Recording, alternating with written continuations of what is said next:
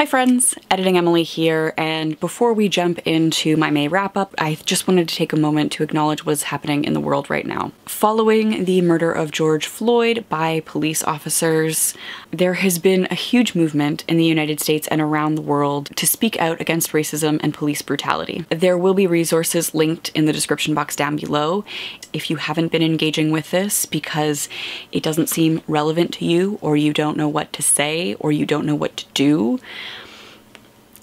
Stop. Please. It is never too late to learn. It is never too late to learn about anti-racism and to begin striving to be anti-racist.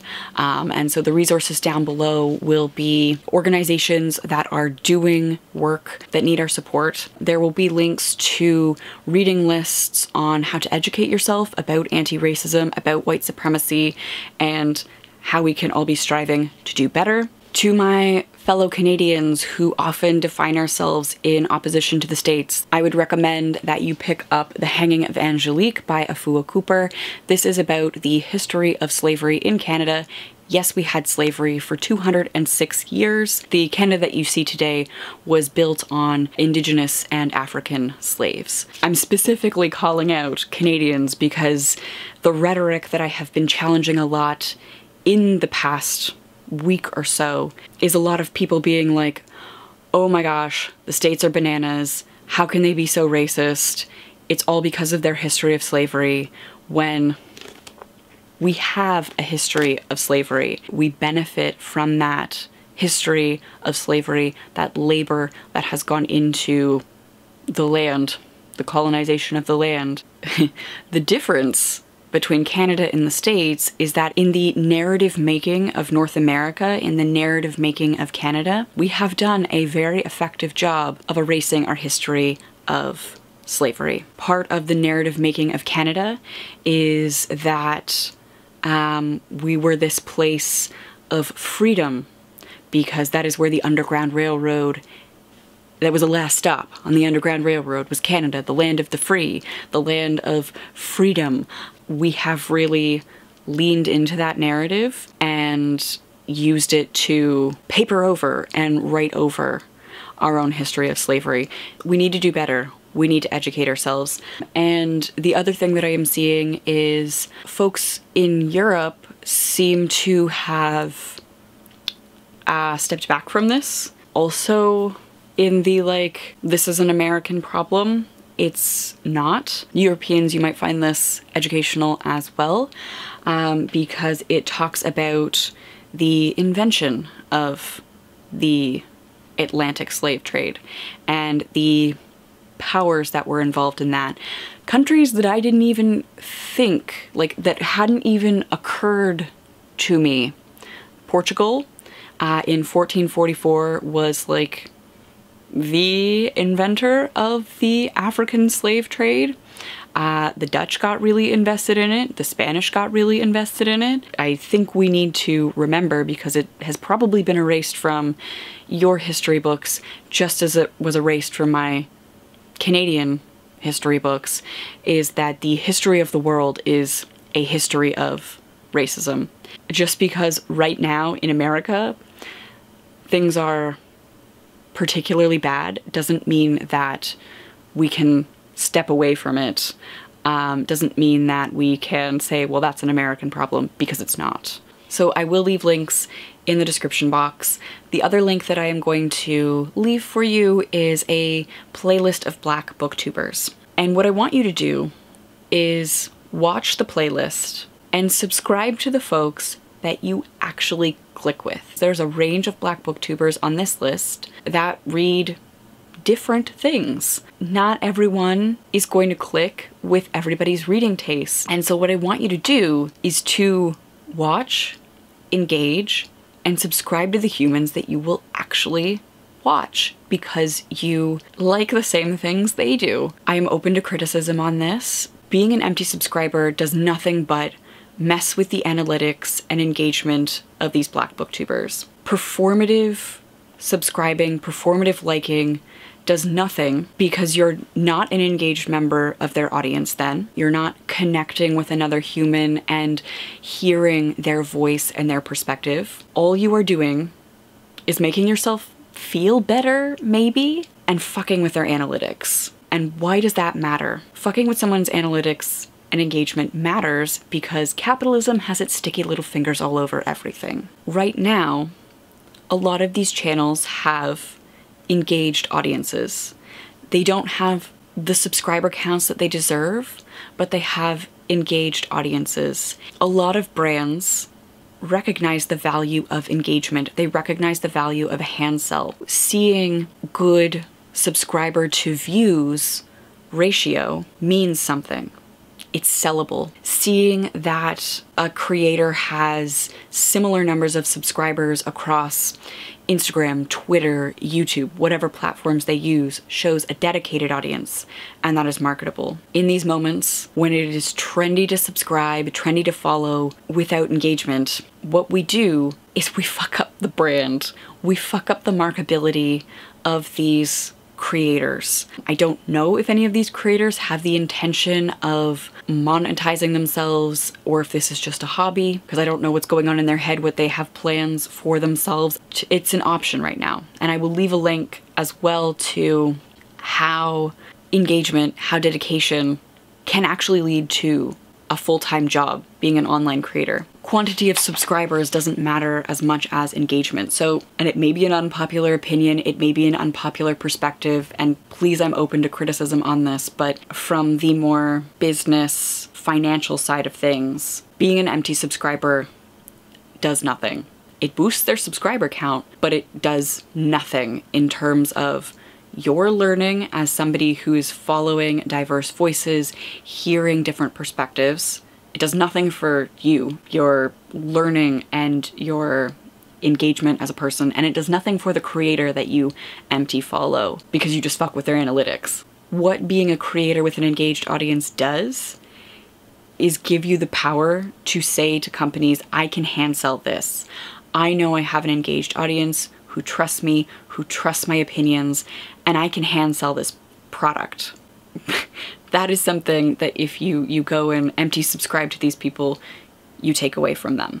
To my Black viewers, I stand with you, I support you, and I pledge to be anti-racist, to engage in the practice and the learning of being anti-racist for the rest of my life. I pledge to do better always. Not just now because it's trending following a tragedy, not just every time there is tragedy.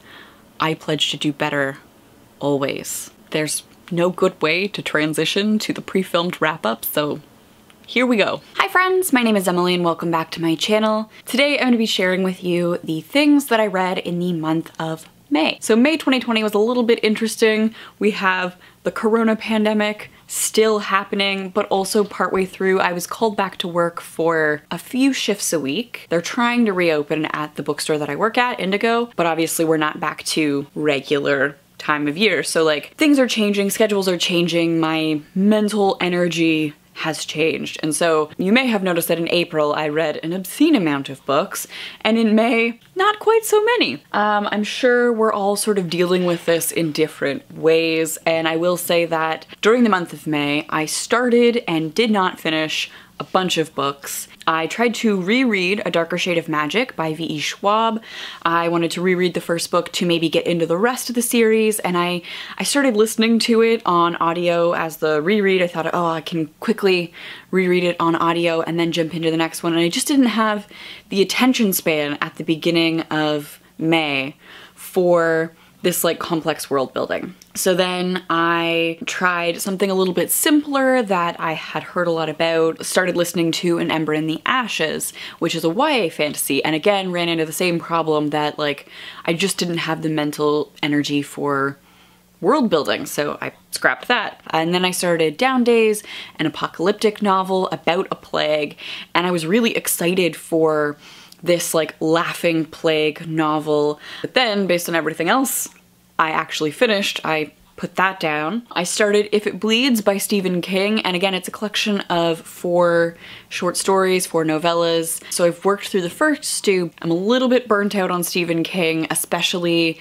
like the recent response of the Stephen King community bored in quarantine being really aggressive. I've talked about that a couple of times, I think most specifically, most recently in my booktube oldie tag, which I'll link above. I feel no sense of urgency to finish If It Bleeds and review it, so again, put it down. And then I've also started Cinder by Marissa Meyer, a fairy tale retelling about an android cyborg Cinderella. It's fine.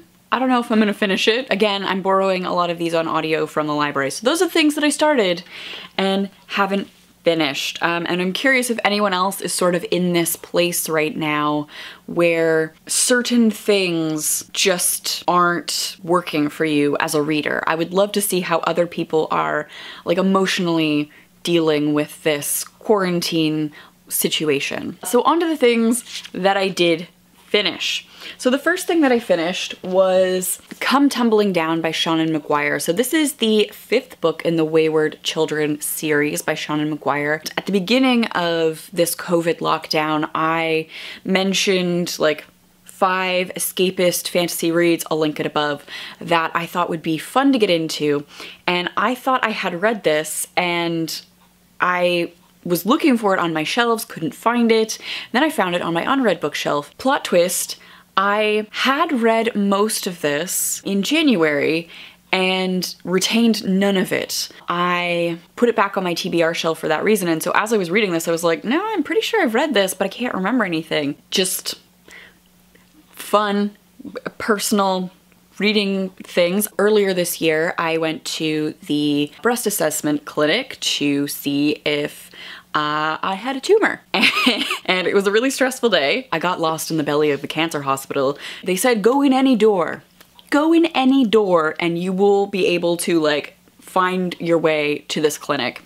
And so I literally went into the door closest to the parking lot where I parked, and somehow ended up in like the basement of the hospital, like janitorial buckets of like used gowns, gurneys. I'm pretty sure the morgue was probably down there if I'd gotten any more lost. Like that is the sort of like area I ended up in this hospital. It was also still all decorated for like the 1950s when the cancer hospital was built. So it was like really grungy, really dark, really like, ooh, which was adding to this experience, right? I'm sharing this story because like it's funny in hindsight because I don't have cancer, yay. And like it's funny how much of like where you are mentally affects what you're reading, which is why I'm sharing this story. So I got myself finally into the breast assessment clinic, and I'm the youngest person there. I'm sitting in this room reading this book and like waiting for my turn. I'm reading Come Tumbling Down, and like there's a part in the book where like when I first picked this up, you can clearly see I made it like this far in the hospital because the book falls open to that point. So that's where I made it to. And I had retained none of this. Something that I am very aware of as somebody who makes videos online is how much of like where we are at in our lives affects how we're reading. In the front of this book, I have like the date and the extension number and the appointment time and like all of this. I stuck all of this information about the cancer hospital that I was visiting into the front of this book. It was weird to pick it up again and because, you know, once they like cleared me, no cancer, hooray, like I moved on. And I totally put this book away. And it was weird picking this up at the beginning of May and sort of going back to that time.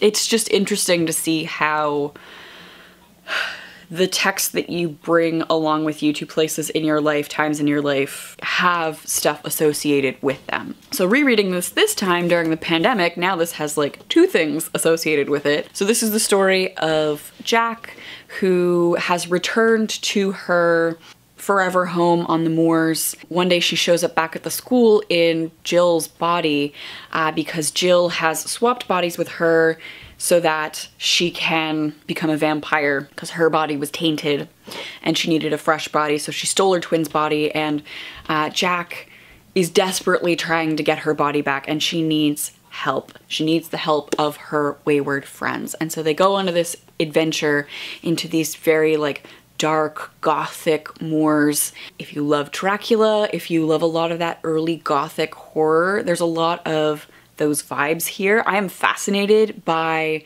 the sea creatures, the very gothic sea creatures, and I would love to see Seanan McGuire explore that more at some point. Like, the moors absolutely fascinate me in a way that some of the other places we have visited don't, like the nonsensical cotton candy floof world.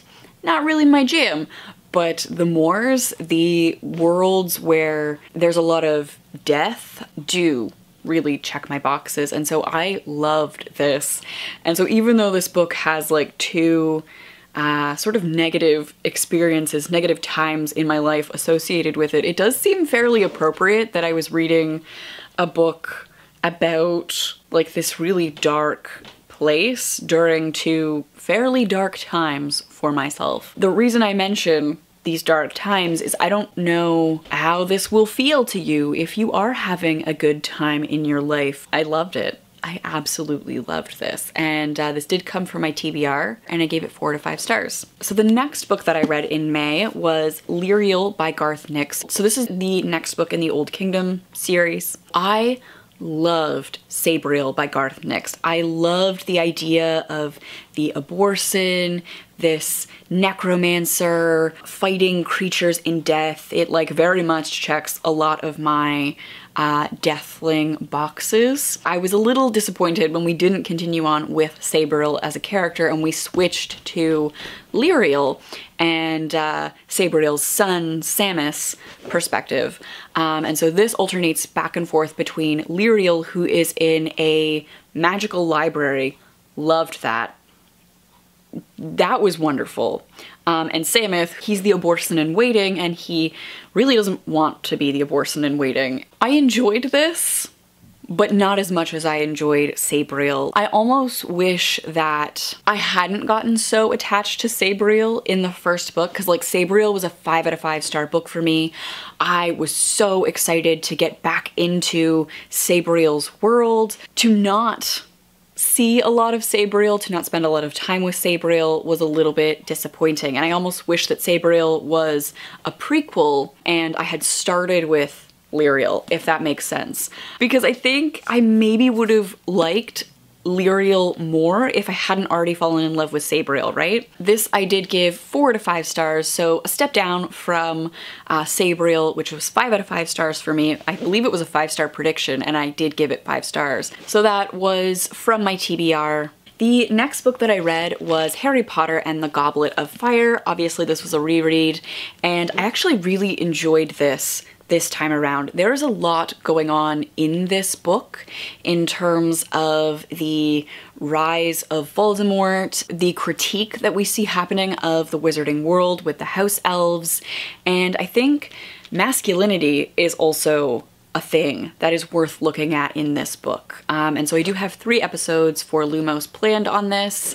It was just a fun reread to return to this childhood favorite. I love the Triwizard tournaments more than I love Quidditch, so this was at least fun. I have hated all of the like action-packed Quidditch matches that we get to experience in the first 3 books. Like, they do nothing for me as an adult, but the Triwizard tournaments are at least fun.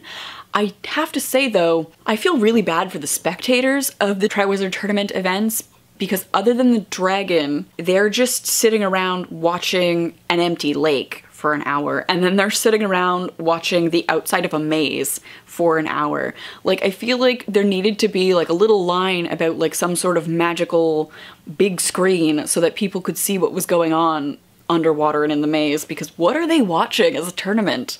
And that had never occurred to me before. But yeah, I really enjoyed this. I have a vlog. If you want to see me reacting to this in real time, I will link it. It's been really nice revisiting a childhood favorite, a comfort series.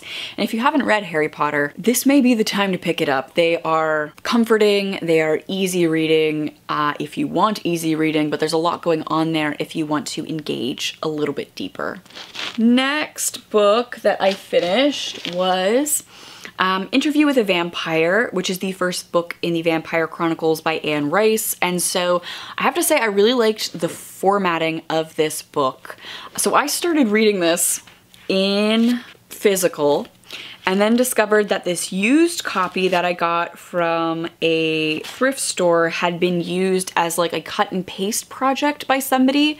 So somebody has gone through and like cut out words for some sort of collaging and then donated this book. So I can make educated guesses, but it's annoying. It's annoying to make educated guesses when somebody has done a collage project with your book. So I did borrow it from the library to actually read it, and I borrowed it on audio, which I think is a fantastic way to approach this because it's an interview format. We have this person meeting up with a vampire in a bar and being like, so tell me about your life. How did you become a vampire? What was it like being a slave plantation owner? How did you get from there to here? And I think the interview format does exceptionally well on audiobook. I mean, I think it's a little bit of a blessing in disguise that somebody chose to cut up this copy of the book, because then it meant that I did experience the audiobook. I feel like a lot of the vampire books that we have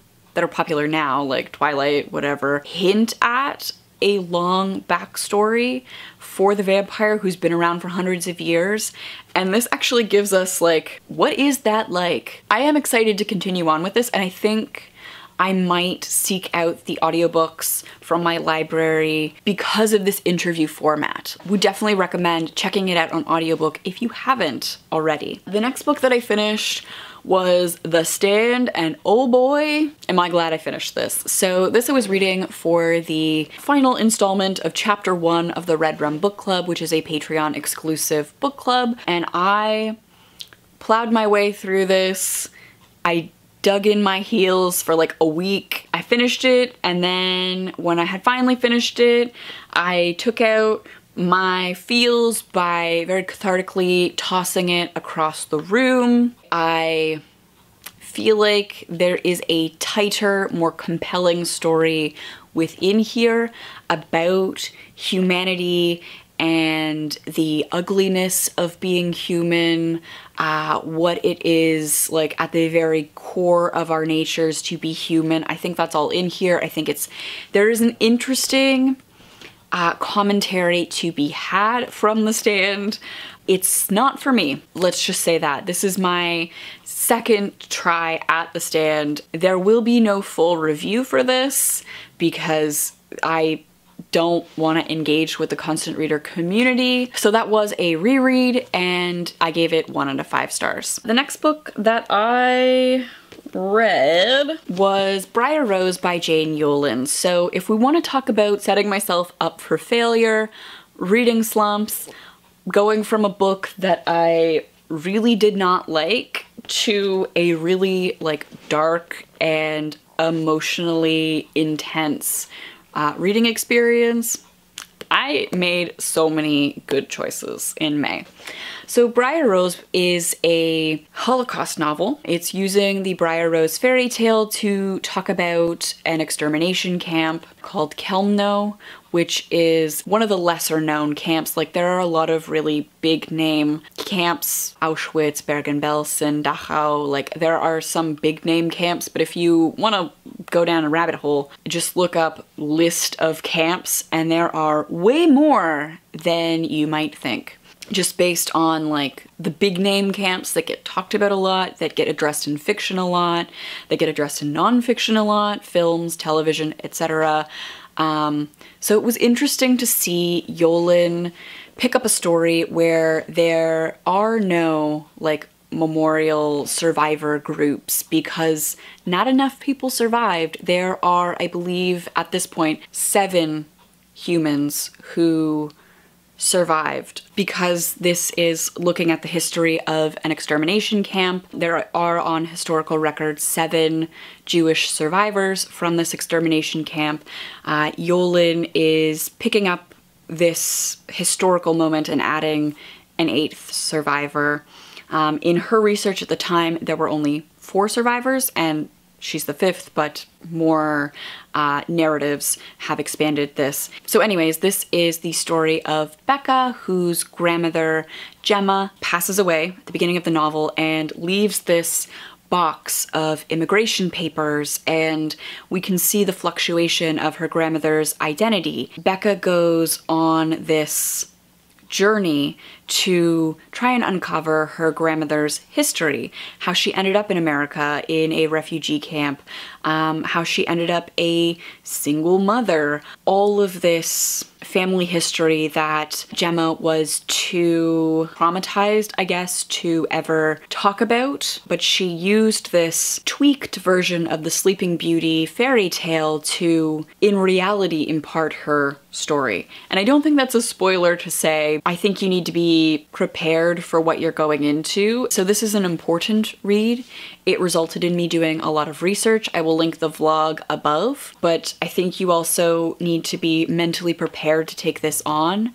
I would maybe recommend doing this as a buddy read or a book club read so you have another human to deal with the feelings with, because I did this alone and this put me in a really dark place. That was a 5-star read because I think it's a really important read. I think it's a really well-crafted, well-researched piece of Holocaust fiction for children, and it was a reread. Then, because I apparently hate myself and I was in a really dark place anyway, I felt like reading some nonfiction about a mortician was the next place to go. And so I read Past Mortems by Carla Valentine, who is a UK-based mortician. The term mortician, like I think of Caitlin Doughty, who is an American who is preparing bodies for viewings. It seems what mortician or mortuary technician in the UK does is not prepare bodies for like funerals as much as determines cause of death through autopsy, which is not what I get the impression that a mortician does in America. And so it was a slightly different look. So we see Valentine working in hospitals, learning her craft, I guess. Unfortunately, because I am curious and self-sabotaging, I did a lot of Googling of terms, of the things that she was talking about. I think the one that stands out the most is she's talking about the indications that somebody has indeed died that they used to look for before, you know, we could determine death other ways. Like back in the day when they weren't good at determining whether somebody was really dead, and they had like death houses to look for signs of decomposition. Like one of the signs was this like greenness in the like pelvic area that would spread across your pelvic area, and I was like, I wonder when she says green, does she really mean green?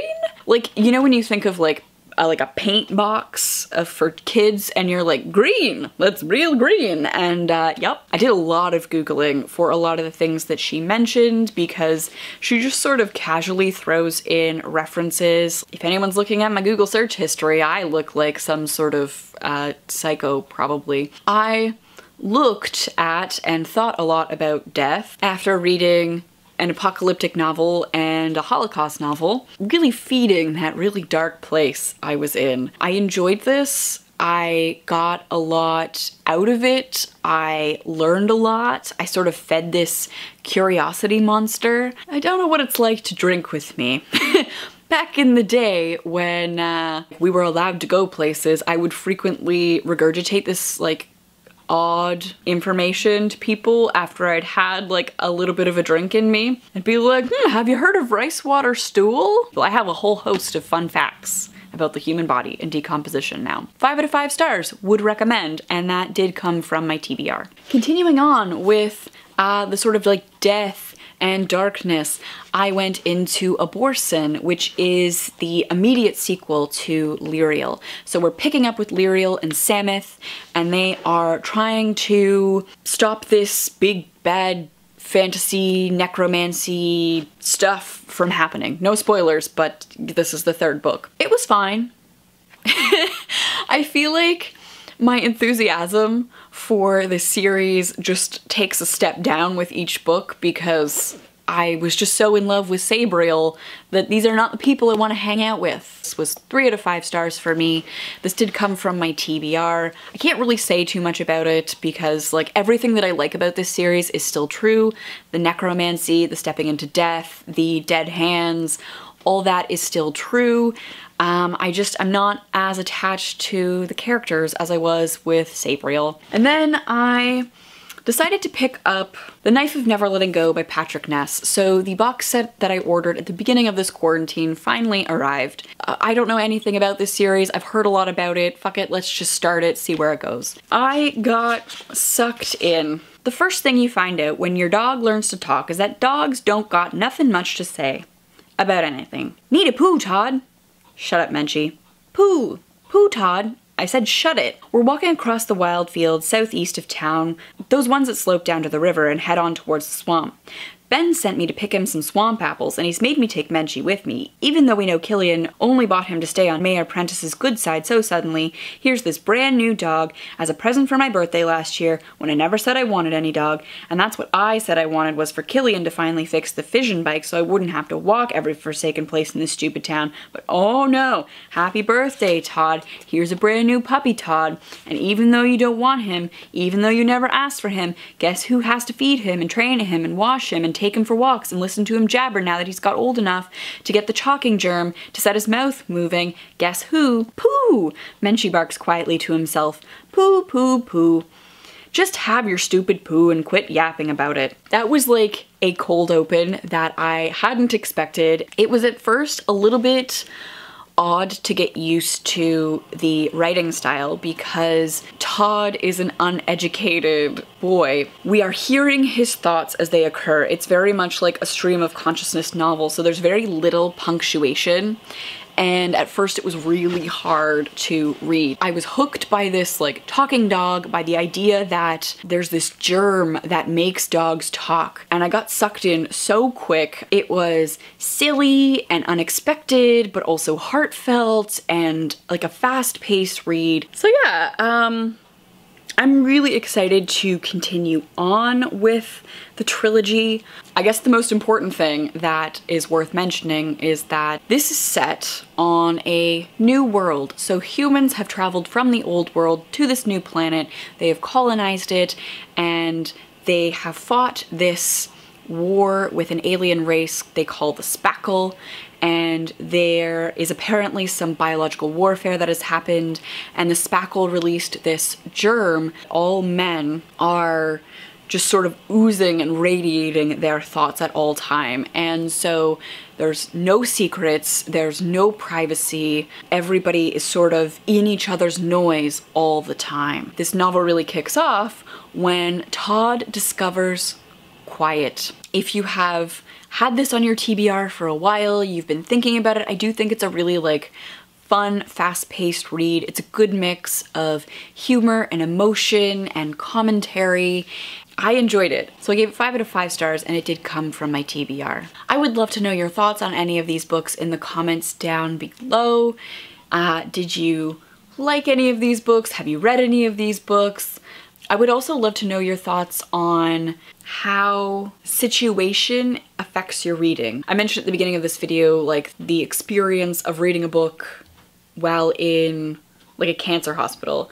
And also I'm curious how once we are out of this COVID pandemic, how I will look back on a lot of these books that I read during this time. So I'm curious if anyone else has these sort of time and place reads where a book is really intimately linked with like a stressful living situation, and if you have reread any of these books, what that has done It's maybe too big a question, maybe worth an entirely separate video, but a little taste of it in the comments if you have anything to share. Thank you patrons for making videos like this possible. I really appreciate your support during these weird times. Even though I'm back at work, I'm only getting 15 hours a week, so again, that little bit of support is a big help. If you are interested in supporting the channel, one of the perks right now is the Red Room Book Club. It's open to patrons at any tier, so for as little as $1 a month, you can become a patron, get access to the Discord group, and the live stream discussing the book on June 26th. We are reading the fantasy plague novel, The Fireman by Joe Hill, which is about this magical over-the-top plague called Dragon Scale, where you get these beautiful like gold and black scale marks on your skin before bursting into flame. I've started reading it now. It is a very fast-paced read. If you are interested in like a book club read, buddy read, a little bit of like not so real plague read, I will link the Patreon page in the description box down below. If you liked what you saw here today, please give the video a thumbs up and consider subscribing. That would be cool. I will see you very soon with another video. Bye.